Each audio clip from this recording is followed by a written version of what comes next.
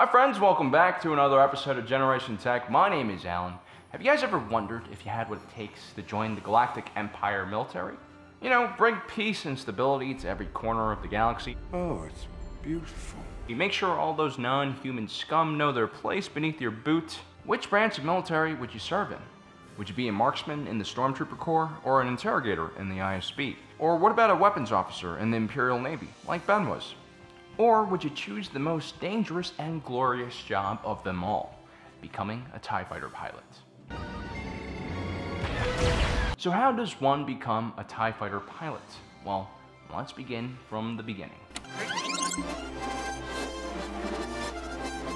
Whoa, that's way too far, man.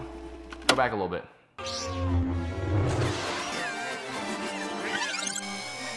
Yeah. There. At the end of the Clone Wars, the New Republic was still a relatively non-militarized organization. The Clone Grand Army was the first standing army the Republic had had in many centuries. There were several regional and planetary defense forces, but more or less there wasn't a galactic-wide infrastructure to train soldiers. As the Republic turned into the Empire, Palpatine began phasing out the clones. He determined they were too vulnerable due to their shared genetic material. I also heard from another source that he just didn't like their faces. All of their faces. So the Emperor started a massive militarization program where he created an armed force out of the citizens of the Empire.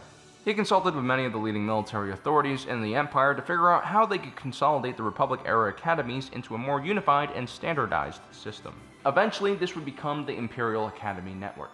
Most planets with a significant enough population had junior academies. These were one-year prep schools which prepared and screened teenagers as young as 13 for Imperial service.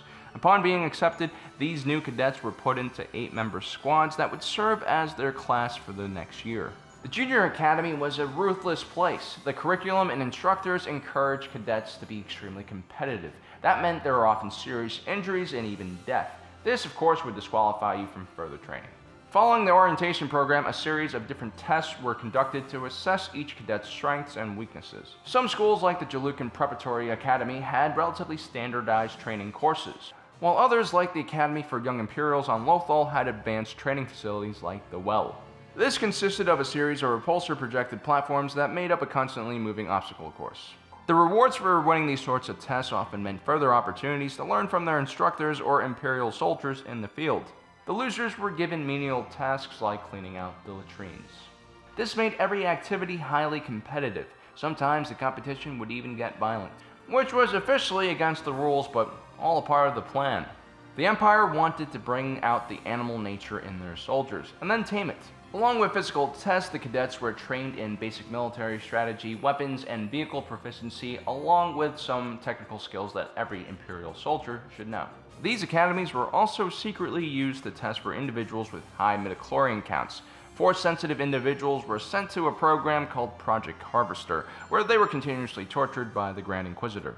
At the end of their 1 year at the Junior Academy, the cadets that were left were given a final grade and assigned to one of the many senior academies across the galaxy. The senior academies differed in quality. Amongst the best were the Royal Imperial Academy on Coruscant and the Arcanus Academy. Placement in one of these top schools would allow cadets to make important connections that would direct their career into the upper echelons of the Imperial command structure. However, there were limited slots to these best schools, and cadets from the core region were given priority over Outer Rim territories. Former separatist worlds like Jalukan were often only given 1 or 2 slots per class. Senior Academy took 2 years. Along with their continued physical training, their education became more advanced and specialized. A sample curriculum could include core world classical studies, security protocol and interrogation methods, and my personal favorite, field identification and culinary class. Individuals were allowed to use a fighting simulator to train with an assortment of weapons and vehicles. All students were subjected to current events, which was an Imperial propaganda class. It was very important that students became good soldiers, but it was even more important that they became good Imperial citizens. Following senior school, the best of the best, those with the most extraordinary skills, were singled out for specialized training. Those with terrific physical abilities, marksmanship, and aggressive demeanors were sent to Stormtrooper academies. Those who were superior tacticians and leaders were sent to officer school. And those with a hunter's mentality, superb reflexes, and low self-preservation were sent to Flight Academy.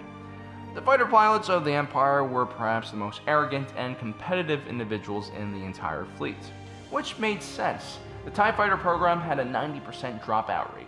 There were two branches of the TIE Fighter Corps, the starship-based Imperial Navy and the ground-based Imperial Army, respectively called Heads and Groundhogs. No matter which branch you served in, the training was cutthroat. Imperial pilots were told that aiding their fellow pilots was last priority. The mission always came first, even if it meant losing your life. This was reinforced by the fact that the standard TIE Fighter had no shields, hyperdrive, and a very basic life support system which required pilots to wear vacuum-sealed flight suits. Fighters were trained to be mentally, physically, and technically sound. They were expected not only to fly their TIE Fighters, but to do full maintenance on them as well. The pilots would train in simulators and graduate to real starfighters. Their final tests were often aboard ships or at bases that were in the middle of combat operations, where failure meant death.